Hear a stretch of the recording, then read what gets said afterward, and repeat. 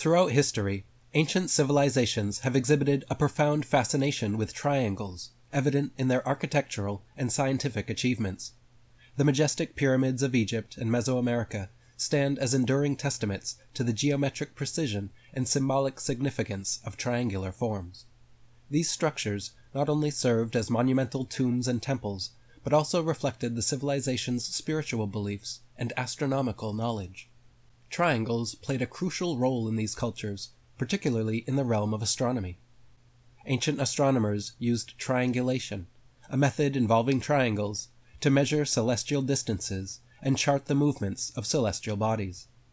By observing the sky from different vantage points, they could calculate distances with remarkable accuracy, laying the groundwork for future astronomical discoveries. This work was part of their geocentric view of the universe, where Earth was considered the center around which celestial bodies moved above and over the Earth's flat plane.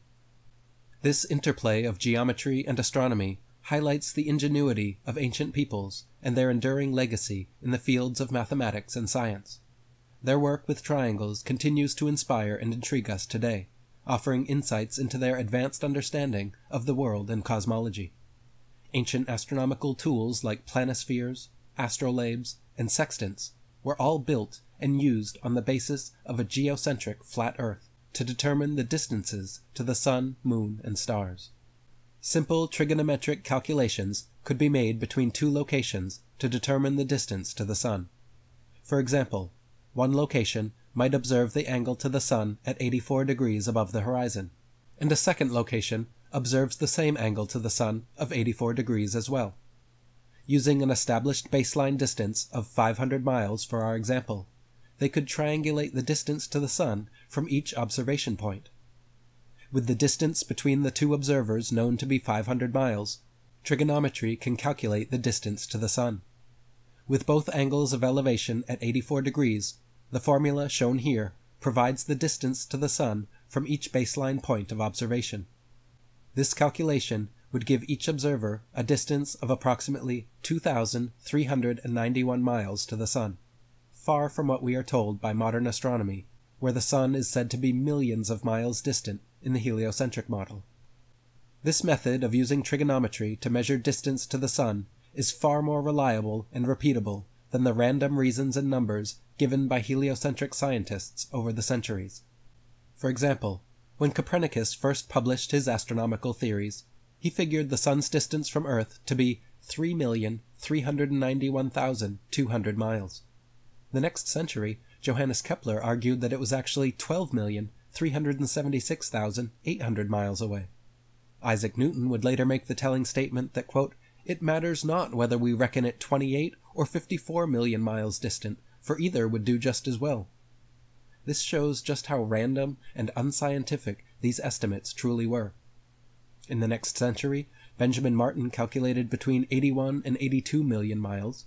Thomas Dilworth claimed 93,726,900 miles. John Hind stated positively 95,298,260 miles. Benjamin Gould said more than 96 million miles, and Christian Mayer thought it was more than 104 million. Recently, heliocentric scientists have settled on the figure of 93 million miles. All of these, however, are based on the rare, observed parallax of Venus and the Sun, with wildly differing assumptions extrapolated out from there. Triangulation and trigonometry, on the other hand, are precise and rely on straight lines of sight, where factors like atmospheric refraction, as heliocentrists might argue, have minimal impact on accuracy, if any. Thomas Winship wrote, "As the sun, according to science, may be anything from 3 to 104 million miles away, there is plenty of space to choose from. It is like the showman and the child.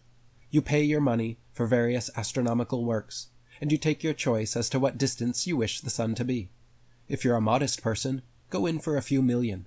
But if you wish to be very scientific, and to be mathematically certain of your figures, then I advise you to make your choice somewhere about 100 million. You will at least have plenty of space to retreat into, should the next calculation be against the figures of your choice. You can always add a few million to keep up with the times, or take off as many as may be required to adjust the distance to the very latest accurate column of figures. Talk about ridicule. The whole of modern astronomy is like a farcical comedy, full of surprises.